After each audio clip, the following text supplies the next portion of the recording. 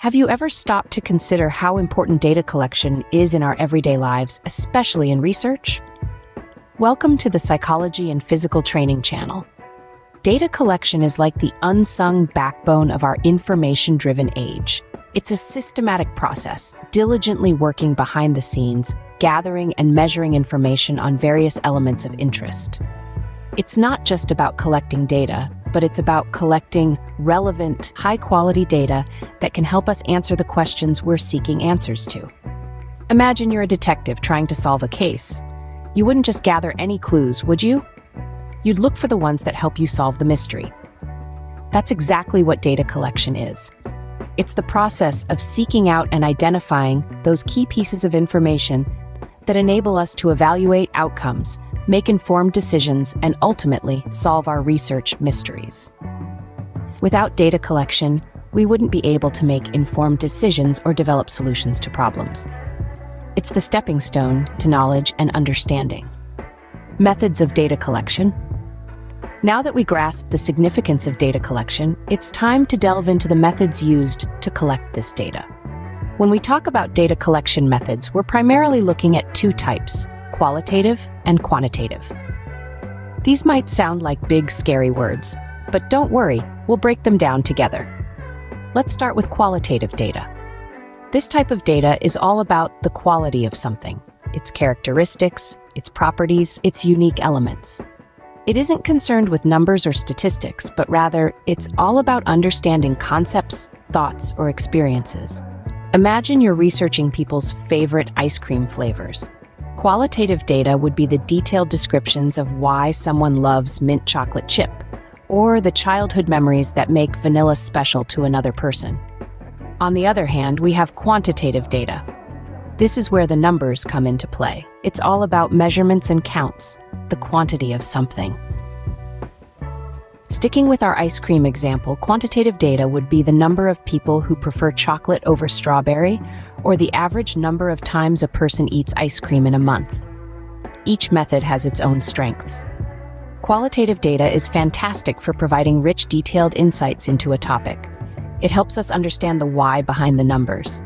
However, it can be time-consuming to collect and analyze, and it's not always easy to generalize from it. Quantitative data, meanwhile, is great for giving us hard facts and statistics.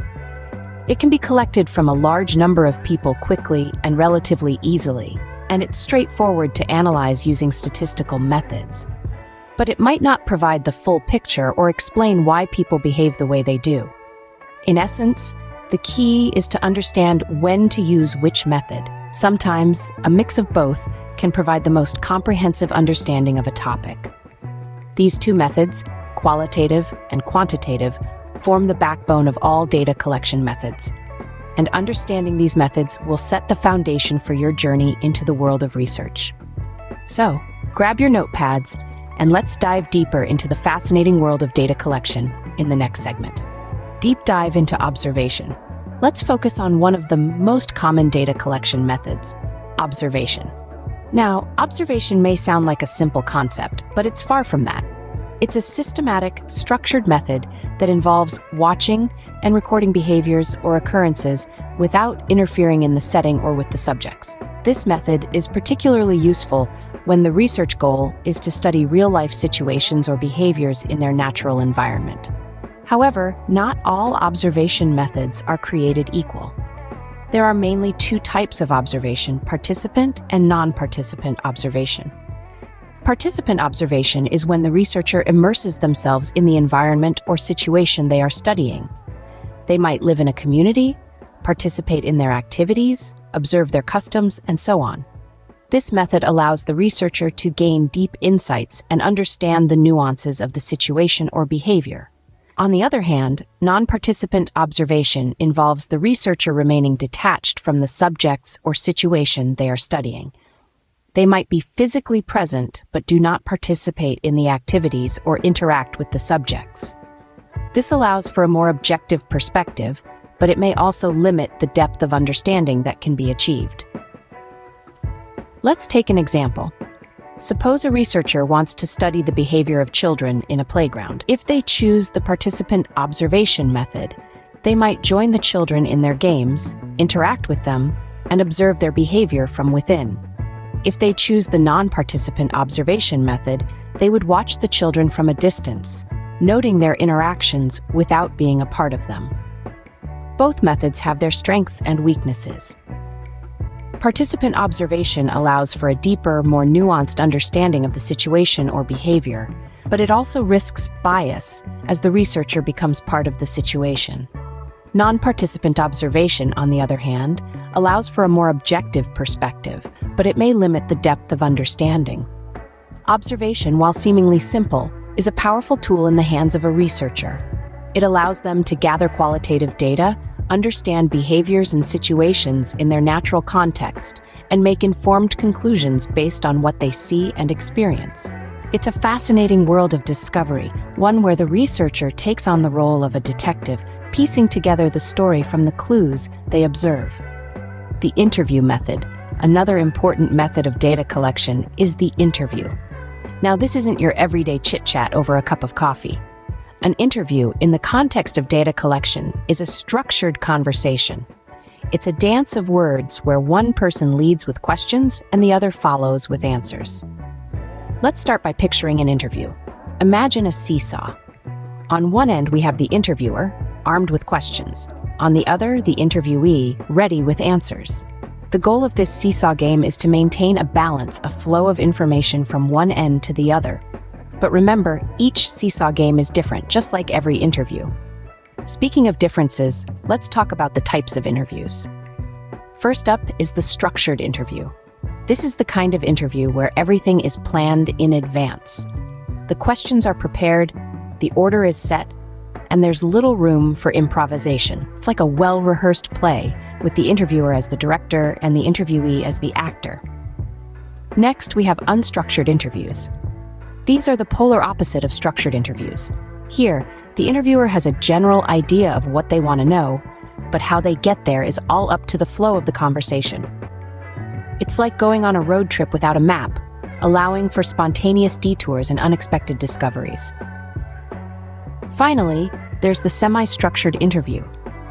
This is a hybrid of the previous two. The interviewer has a set of questions but isn't bound by them. They can add, remove, or change the order of the questions based on the flow of the conversation. It's like having a map for your road trip but being open to taking a detour if something interesting pops up. So why do we use interviews?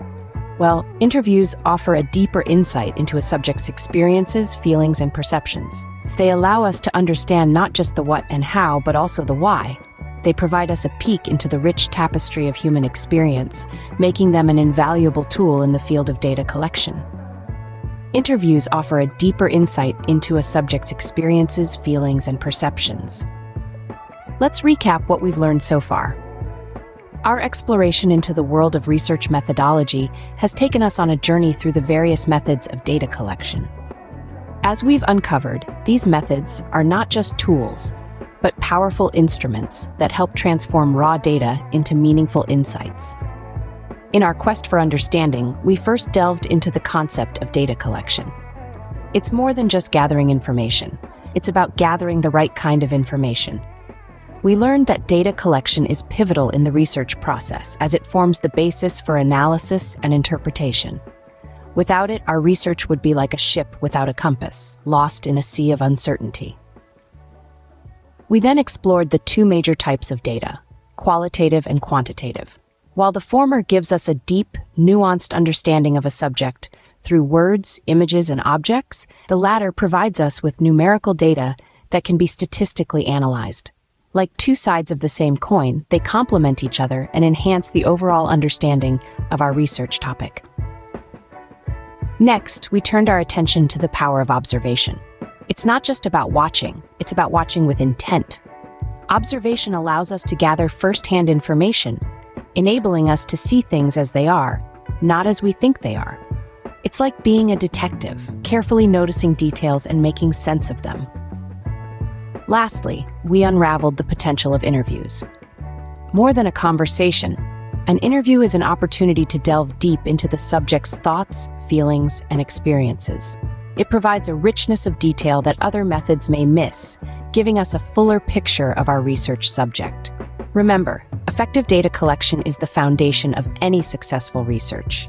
It's the bridge between the unknown and the known, the question and the answer. So, whether you're observing a natural phenomenon, conducting an interview, or crunching numbers, remember to approach it with curiosity, diligence, and a thirst for knowledge. Because in research, every piece of data matters, and every discovery brings us one step closer to understanding our world better. And if you like this video, do not forget to subscribe and follow the Psychology and Physical Training channel for more videos. Thank you for watching.